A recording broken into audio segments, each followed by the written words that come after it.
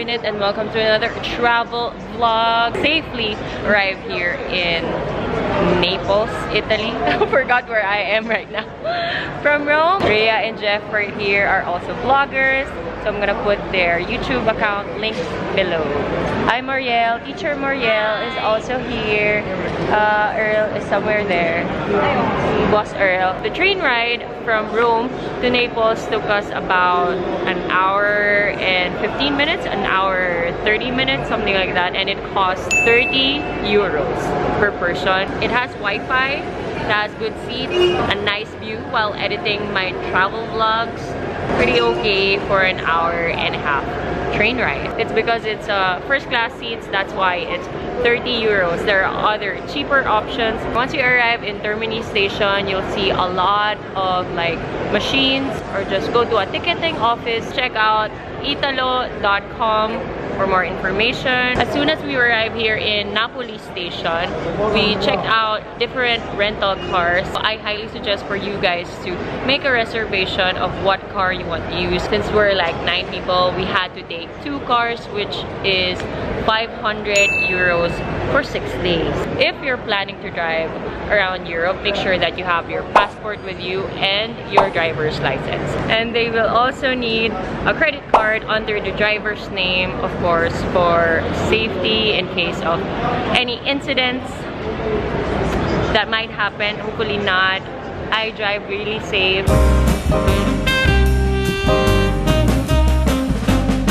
It's so hard to drive here in Italy. The streets are narrow, parking is narrow, plus I'm not used to driving a rich man's car. I had a hard time turning on the engine. Kasi malapit siya sa Africa, sis.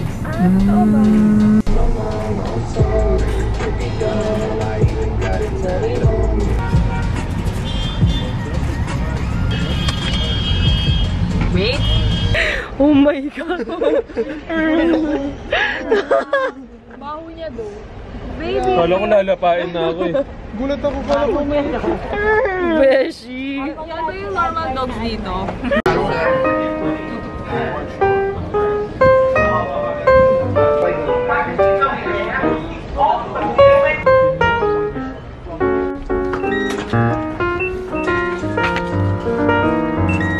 Ayun.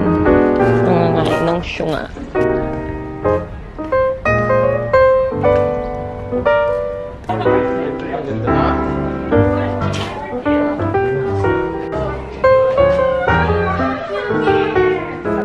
Hi Kat, we have arrived at your concert. Yeah, welcome to Araneta. So this is the amphitheater. Kaya lang tayo. Welcome to... Ramuro.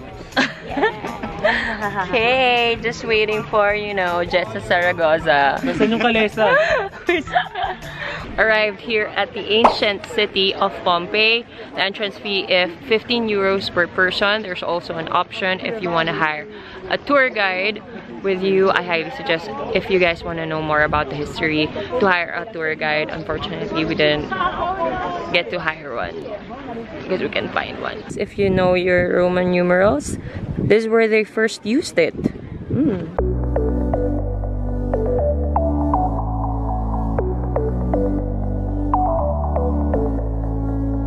This is their water fountain. It's so cool. Wow, made out of marble. So this guy was sleeping when the volcano erupted and he's covered in lava. Now it's like a sculpture. That's a real person, by the way.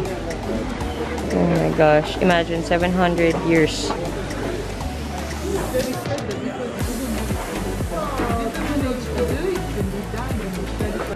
I lost my friends. I don't know where they went. I was just filming and then all of a sudden I can't find them. Also, my battery is about to die. Look. Arrive here in our Airbnb. We have to carry our luggage all to the 4th floor. Ayan.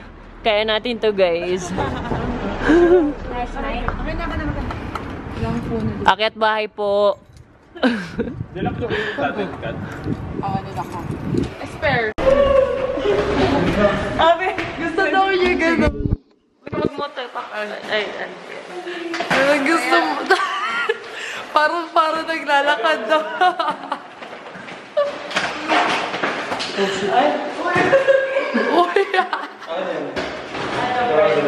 Wow.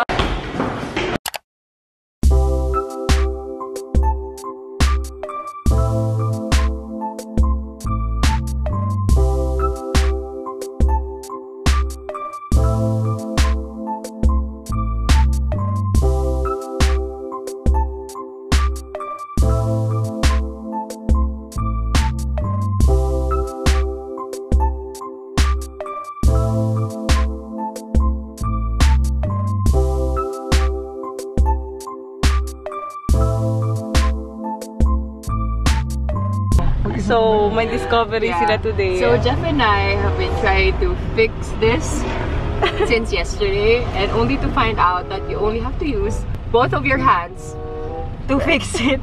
Oh my gosh, okay. Ginugal ka pa ha? Ginugal ka pa! Ano na? Pag isa, oo, wow, high-tech. It's choosy, besh. Choosy. After you park, make sure to get a parking ticket.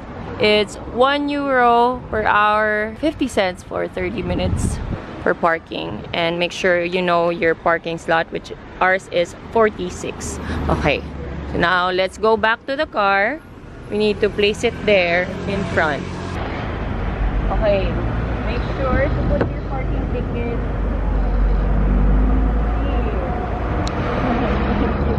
So that you won't get a ticket. Travel tips. We have arrived here in Amalfi Coast. So as you can see, I'm a changed woman now. So this is my OOTD. Okay. Dress by Avelovinit. Sneakers from Avelovinit. Scarf by Vina. You know, sponsored by my friends. Sunnies from Rhea Bue. And my lipstick by Kat Valdez. Oh, mali. Mali. I'm a changed woman now. Sorry. Sorry. Yung audience niya. She a changed woman. Sorry. Avelovinit. The old Avelovinit is not. Say sorry. It's out of reach. Is dead. It's out of reach. It's so hard to English, but you know what I mean. This is what I got.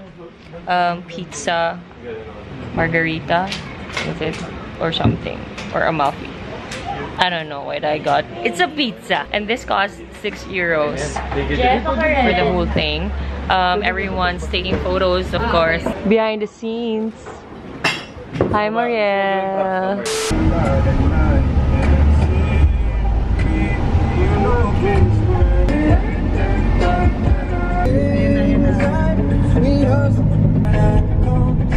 Okay. Huwag ako sa gilid.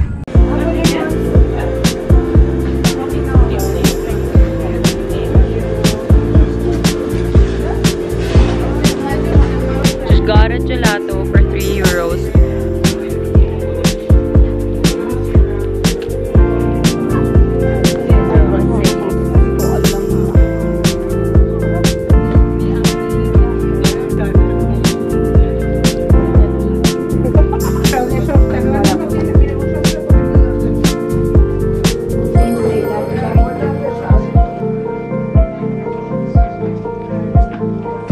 Alright, you guys, we have arrived here in Piazza Duomo.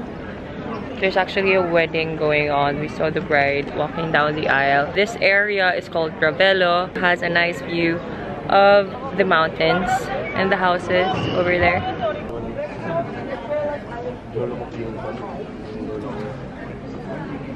Zero. Filipino. Oo. Napag-aaral mo,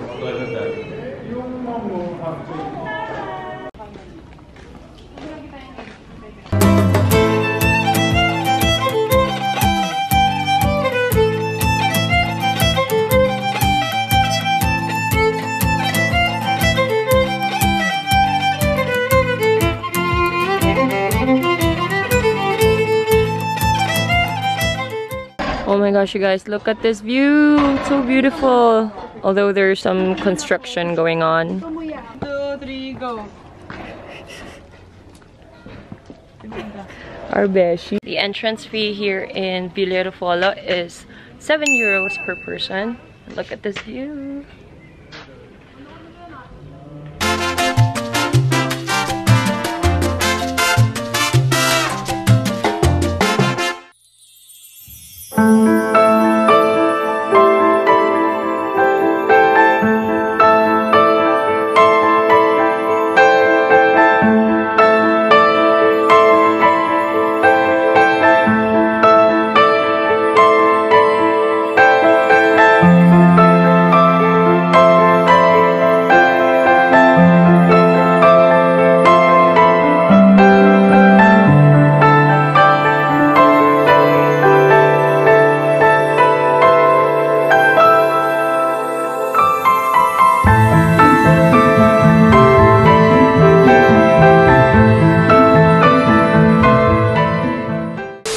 Okay, so we stopped by a local supermarket. I'm gonna buy something for dinner. I'm gonna cook for Rhea because it's her birthday. Grazie! I look like a Barbie. Wow, niwala ka naman, sis. Char. I always tell this to you guys. If you go to Europe, make sure to go to a local grocery. One meal in a restaurant can cost 6 euros, like our pizza. Or 6 euros in a supermarket can go a long way. Everything is big in Europe, you know. Their chicken is big, turkey, beef. Oh, their meat is big. Yeah. Okay. Back here in our Airbnb, and I'm cooking dinner for the gang.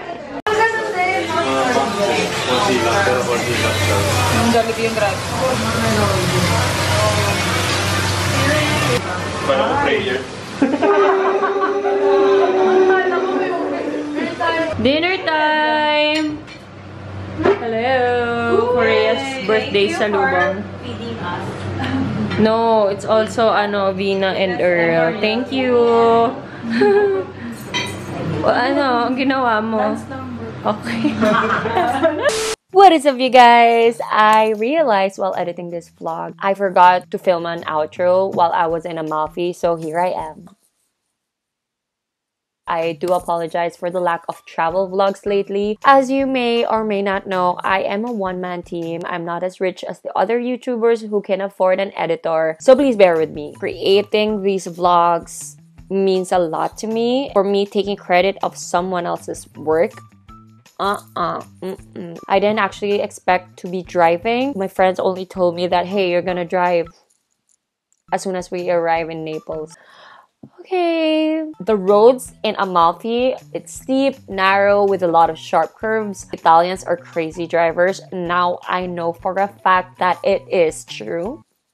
I've seen it. I hope you like this video. Please make sure to give it a big thumbs up. If you do, comment below which part of this vlog is your favorite. I love you all, and I'll see you guys on the next travel vlog. Bye! Peace!